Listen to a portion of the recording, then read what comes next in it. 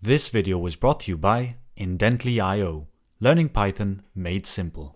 How's it going, everyone? In today's video, we're going to be covering TypeIs, which is another version of TypeGuard, which works with else cases. And this was introduced in Python 3.13. So to get started, we're going to import from typing first TypeIs, then TypeGuard, so we can compare the two, and finally assert type. Now, if you're using PyCharm, there's a chance that the code editor is not going to recognize TypeIs just yet. It's going to work perfectly fine if you're using Python 3.13, but the IDE is going to tell you that it doesn't exist or it cannot find the reference to TypeIs. It's still going to work, so don't worry about this just now. So to get started, I'm going to be using the example that was used in the documentation. So here we're going to create a function called isString, and this will take an object of type object. So you can put in any object and it's going to narrow this down to a string. But what it's going to return is TypeIs of type string. And here we're going to return isInstance, the object of string, is the object of type string. And you can put logic that's more complicated than this. Whatever type you want to end up with goes inside here. Now we can create a function called check, which will take an object of type string or integer. And that's going to return none because we are only executing code. Now we can use our function to check if it is a string. So we just pass in that object. Then we can assert the type of the object to be of type string. And we use assert type to assert that the object is of this type. And this is only used for the static type checker. If we were to run this code, assert type does absolutely nothing at runtime. But like this, we can actually assert that the object is of type string before we run the code. Else, we can type in assert type that the object will be of type integer. And that also works perfectly fine because object is of type integer. Here we narrowed down the type. We actually checked whether it was of type string, which means there can only be one else case, which is the integer. So as I mentioned earlier, TypeIs works with the negative case or the else case, as opposed to using TypeGuard, which only works with the first case. So right here, TypeGuard is like, okay, we can infer with this check that this will be a string, that the object will be a string in this block. But outside of this scope, it's going to pretend like nothing happened, like we never did that check.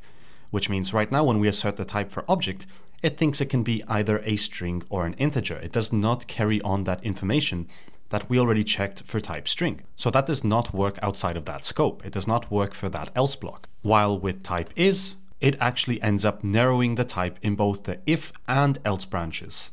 And directly from the MyPy docs, there are a few other benefits of using TypeIs. One is the compatibility requirement. TypeIs requires that the narrowed type t be compatible with the input type of the function, while TypeGuard does not have this restriction. And then type inference. With TypeIs, the type checker may infer a more precise type by combining existing type information with t. But while we're here, let's throw in one more custom example. So I'm just going to remove all of this, and I'm going to create a custom class called orange.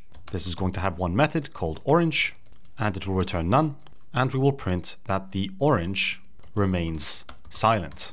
And obviously the IDE is going to complain that this should be a static method because we're not using self. But we're going to ignore that for now. We're just going to copy and paste this and type in banana, banana. And here we can type in something silly, such as banana thinks about saying something, but remains silent. And just because you guys are complaining, let's just change that to static method. So add static method and add static method. And like this, we have no errors. The IDE does not complain anymore. Anyway, let's create a function that narrows the type once again using TypeIs. So here we can type in def is banana.